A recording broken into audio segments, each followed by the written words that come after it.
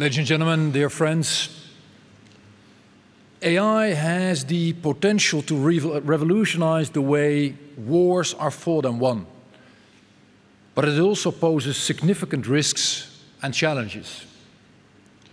To prevent abuses, we need to establish international guidelines. It is crucial that we take action now. Ladies and gentlemen, it wasn't me who wrote these words, nor was it my speechwriter. It was ChatGPT. And it generated these 3 sentences literally in a split second, faster than you and I can write, speak, or think. And this actually shows me the tremendous potential of AI, but also the potential of our combined wisdom. Because that is what ChatGPT delivered, a combination of the thoughts, knowledge, and expertise it was fed. And it gives me hope that we can take action today and tomorrow with the wisdom that is right in front of me in this room, of military experts, academia, civil society, and government officials. And your expertise, ladies and gentlemen, is very much needed, because AI might soon exceed our combined knowledge. AI is everywhere. It is in our children's phones, where ChatGPT is their new best friend when homework is concerned. It is changing the way we live, it's changing the way we work. And it is clearly changing the military. It has been estimated that AI is as groundbreaking as nuclear technology, and that it has huge, huge potential. Just imagine a missile hitting an apartment building. In a split second, AI can detect its impact and indicate where survivors might be located. Even more impressively, AI could have intercepted the missile in the first place.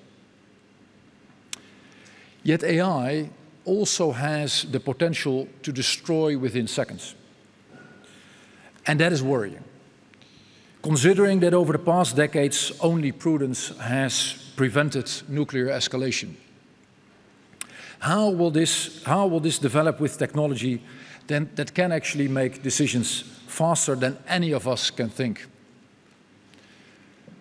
As Henry Kissinger and Eric Schmidt observed in their book, The Age of AI, unless care is taken to develop a common concept of limits, the compulsion to act first may overwhelm the need to act wisely. And that is just one of the complexities we must take into account in the coming days, when we discuss the technology's full scope, from drone swarms to intel and to surveillance. Together, we must seek common ground on the definition of these technologies, starting with 2 actually quite basic questions. What is AI? And who is responsible for its actions? And we need to answer these questions before we can set common standards, and before we can allocate responsibilities and agree on tools that mitigate risks.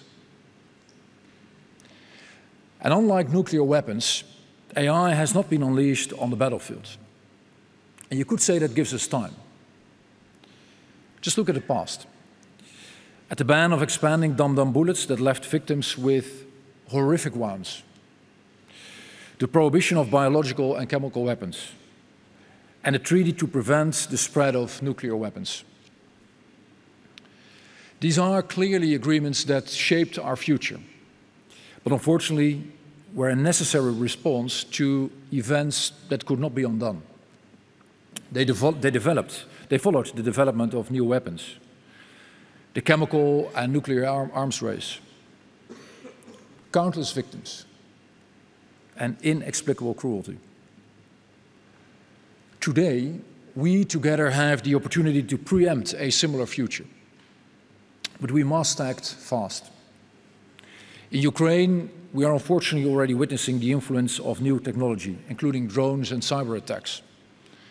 And we're also witnessing how Russia is violating international humanitarian law in the most gruesome way. Today, we together have the opportunity to expand and fortify the international legal order and prevent it from breaking down. And I'm convinced that we can truly make a difference here today and tomorrow in The Hague. Just like our predecessors did in 1899 and 1907, when they laid the groundwork for a new international system based on the law. Today, we can build on that effort. We all together can build on that effort and make it fit for the 21st century. By ensuring the responsible development, deployment and use of AI in the military domain within the parameters of international law. I very much look forward to your contributions in the coming days, and I wish you a great conference. Thank you very much.